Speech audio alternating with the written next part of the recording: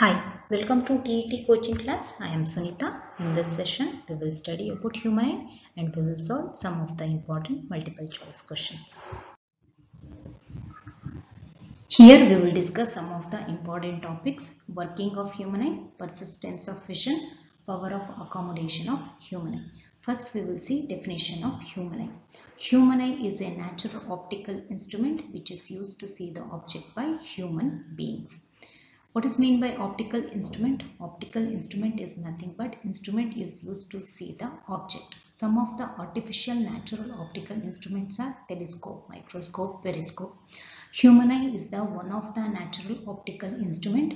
It is like a camera which has a lens and screen system. Next topic is the various part of eye and their functions. This topic is very important in CET second descriptive paper. This question they may ask for 3 marks. Explain the diagram of eye and also explain in detail the functions of eye also. Even they may ask both the questions also. Even diagram also, even explanation both also they may ask. First one is retina. This is the second layer of the eye. We will call it as a retina, inner layer of the eye. It is light sensitive screen inside the eye on which the image is formed. This retina is very sensitive to light and the image always it will form on the retina. It contains rods and also cones. Next one is cornea. It is a thin membrane which covers the eyeball. Cornea is the very thin membrane which covers the eyeball. It acts like a lens which refracts the light entering the eye. Whatever way the light enters into the eye, they will get refracted at the cornea and the image it will form on the retina. What is meant by refraction? Whatever may be the light rays entering into the eye, they will get refracted. Refraction is nothing but bending of light when it moves from one medium to another medium. Next one is aqueous humor. It is a fluid. It is a fluid present between the cornea and also lens, eye lens. Next one is eye lens. It is a convex lens made up of transparent and flexible jelly-like material. This is the convex lens. What is meant by convex lens?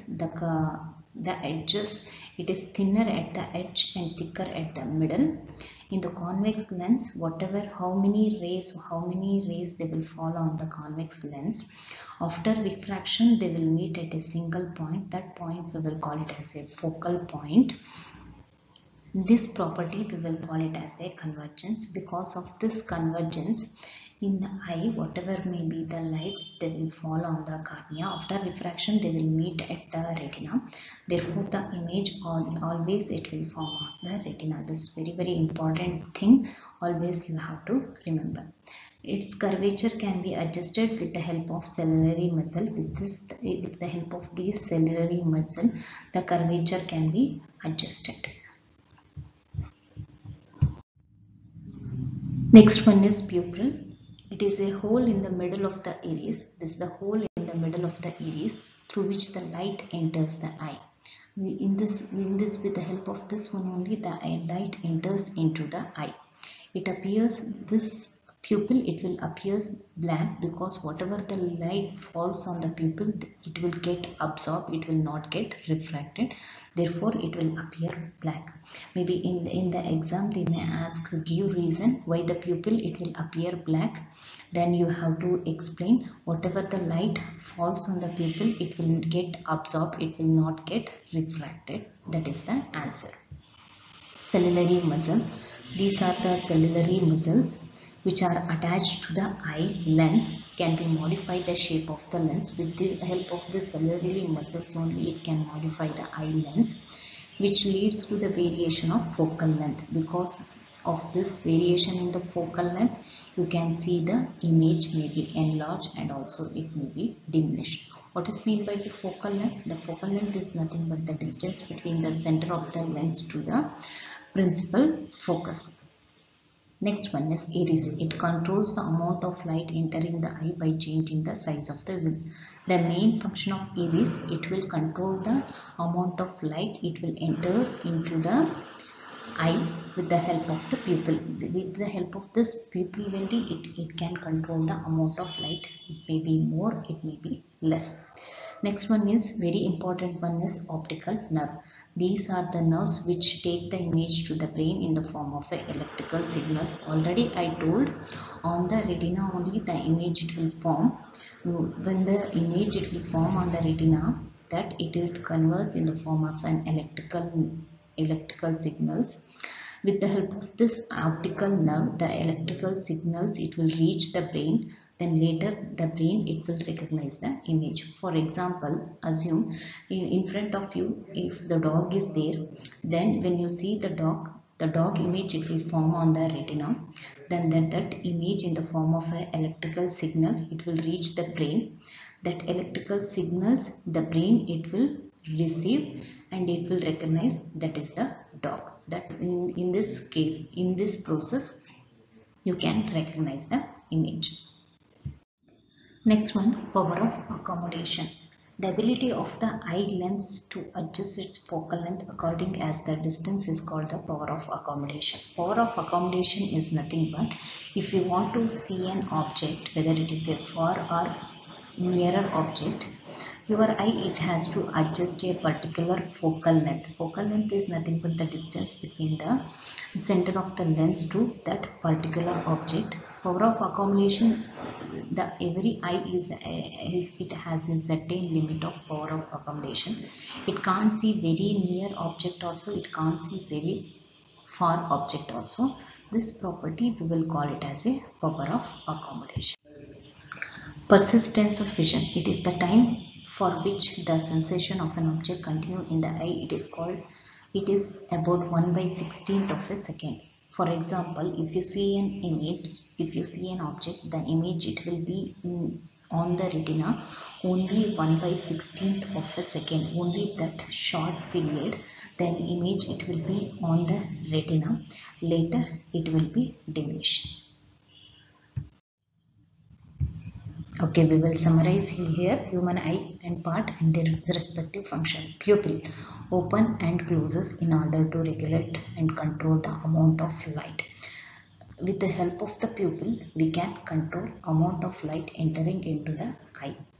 Iris control light level similar to the aperture of a camera. How the aperture of a camera it will control the light in the same way, iris also it will control. Third one, sclera.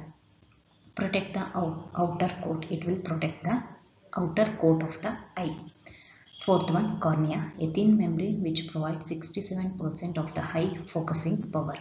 On the cornea, the focusing power of the object it will occur at the cornea.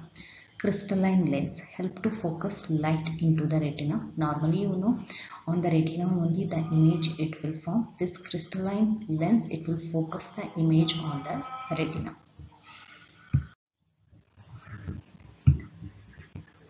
Aqueous humor provides power to the cornea. It will provides power to the cornea. Next one, vitreous humor provides the eye with its form and also shape. It will gives a proper shape to the eye. Retina captures the light rays focused by the retina. Whatever may be the light rays falls on the retina, the image it will form on the retina, and that image that it will send in the form of impulsive signals to the brain via optic through with the help of the optic nerve.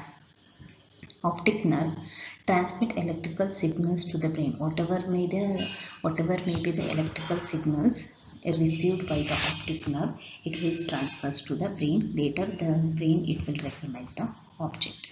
Ciliary muscles contract and extends in order to change the lens shape of focusing.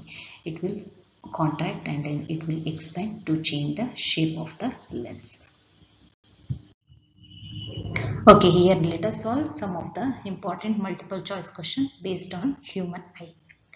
Question number 1. Which of the following is responsible for color of our eyes? Options are first iris, pupil, cornea, rods. Which is the correct answer? Correct answer is iris. Iris is responsible for the color of our eyes. Question number 2. The least distance of distance vision for a normal eye is, means the minimum, what is the minimum distance you are able to see an object. First one is infinity, second one 25 centimeter, third one 2.5 centimeter, fourth one is 25 meter. What is the correct answer? Correct answer is 25 centimeter. Within that 25 centimeter only you are able to see an object. Third question, the anterior transparent part of the eye is first one pupil, second one conjunctiva, third one cornea, fourth one is sclera. Correct option is cornea. This is the anterior transparent part of the eye.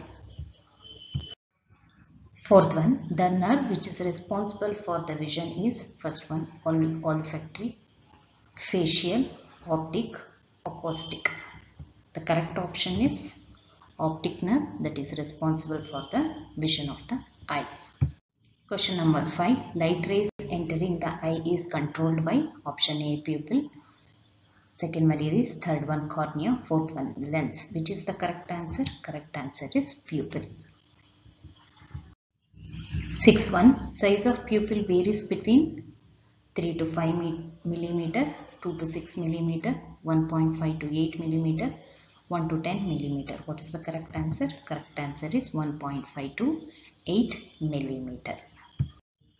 Question number 7. Retina in eye act as a lens in the camera, B shutter in the camera, C film in the camera, fourth one none of this. Which is the correct answer? It will act as a film in the camera. Retina, it will act as a film in the camera. Question number 8. In eye donation, which part of the donor eye is utilized? Which part is utilized? First one iris, B lens, cornea, fourth one retina. Which part is used? Cornea. Cornea, this part it will used in the donor eye. Question number 9. Which is the innermost layer of eye? Which is the innermost layer? Sclera, cornea, retina, iris. Which is the innermost layer?